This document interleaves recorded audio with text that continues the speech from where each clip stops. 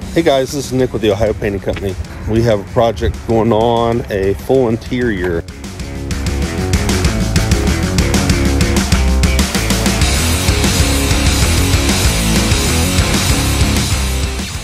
this includes walls, selective ceilings, trim, and even the cabinetry. So it's a kind of whirlwind we're getting ready to walk into.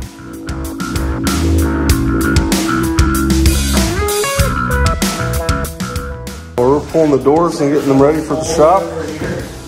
Got Corey and Andrea. Jarvin, how you feeling, buddy?